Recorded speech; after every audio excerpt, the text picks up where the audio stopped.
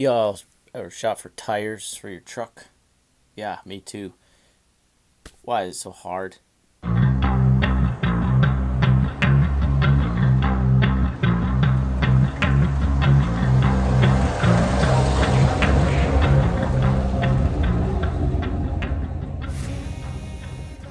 So many factors, so many places to get them. Some use the ratio size, some just use the inches size. What are we doing out here? What have we done? Where are we going with this tire purchasing process?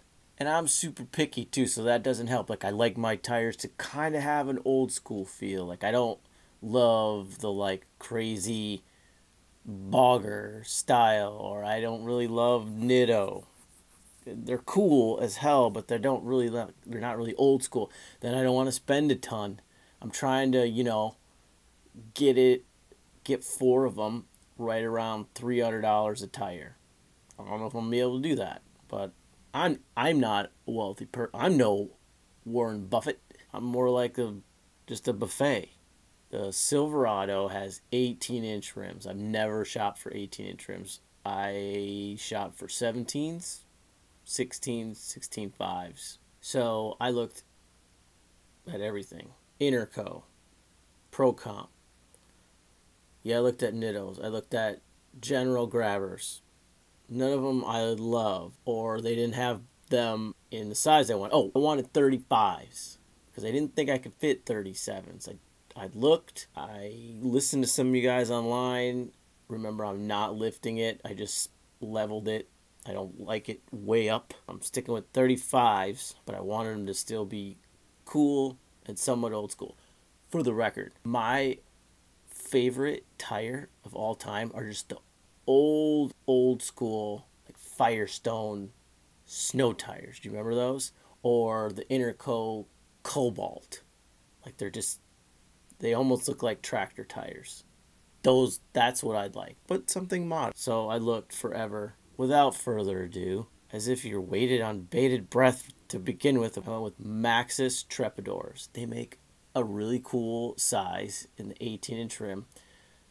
99% of the tires out there that are 35s are on a 12.5 width, 12.5-inch width. I found 35 by 13 R18.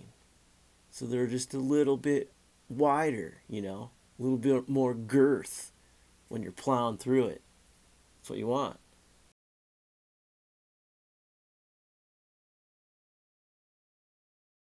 Yes, I did have to trim a little on the inner fenders, both the front and the back. There's a lot of people with videos out there on this. There's just a little metal bracket that's completely unnecessary that's at the back of the wheel well. You just take it out and then trim the carpet fender stuff.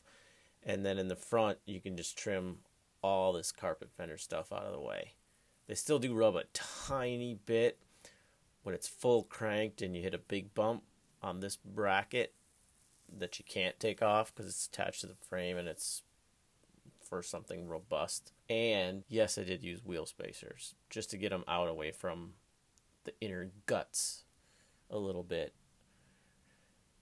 I did a whole nother video on wheel spacers. They're easy. So that's what I ended up with. Here's a couple sites you can try. I got mine from the devil. Sorry guys, I've never had a good experience with this company. So that's it. Buying tires is hard, but I absolutely love it. I will sit for hours and just look through tires and try to find the right price and size and tread pattern, and it's amazing. I know you do it too. You're supposed to be at work, you're supposed to be working at work. What are you doing? Looking for tires. I'm with you. I do too.